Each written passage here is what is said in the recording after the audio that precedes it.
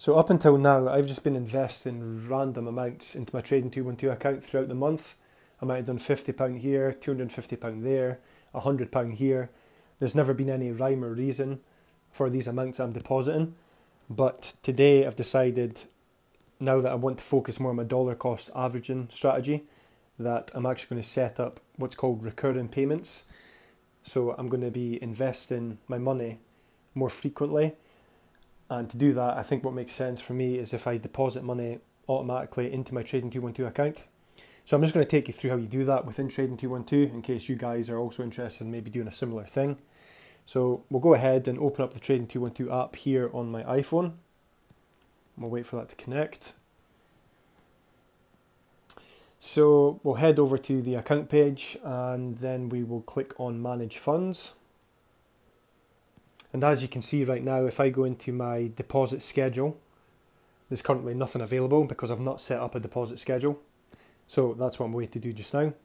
So to set a deposit schedule up in Trading 212, you just click on Deposit Funds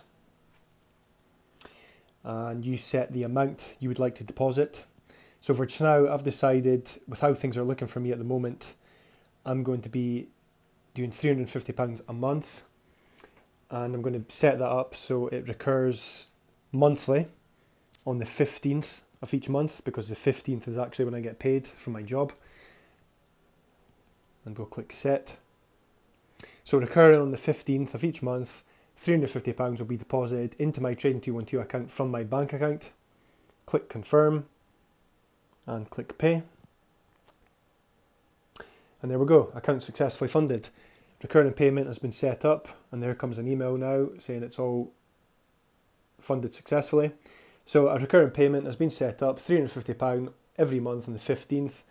To access your deposit schedule, go to the Manage Funds menu. So let's just check that again. And there we go, deposit schedule, £350 on the month, every month on the 15th. So next deposit, even tells you here, next deposit is due in 38 days on the 15th of July 2020. I'm not too sure why it's not going to be doing it this month, which is actually June. Maybe it skips the first month you set this up, because I was expecting that there to say the 15th of June 2020. But yeah, maybe it sets up like a month in advance or something. But yeah, that's basically how you do that. So maybe that's something you want to look to do. It's just a way of further automating and taking less thought and decision into the whole my investing journey. So if the money automatically gets put into my Trading 212 account, I don't have to think about going and depositing money in. It takes out of my current account, so I don't need to worry about that money going elsewhere. Obviously, make sure everything else is taken care of. Payments need to be done, all your bills, etc.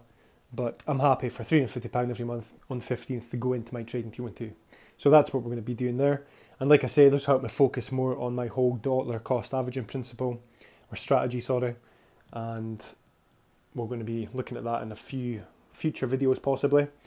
If this is your first time seeing any of my videos, and if you're interested in investing or using Trading 212 in general, I'll put a link in the description of this video so you can check out a few others.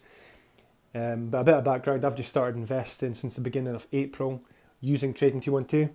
So just as this whole lockdown situation happened here in the UK, I've been looking into investing as a means of growing my value in my money. So yeah, check out my other videos, see what you think. And if you're interested, please leave me a comment, click like, click subscribe, really appreciate it. Just hit my 200th subscriber today, so I must be doing something right. So thanks again guys, appreciate all the support, and we will see you in another video.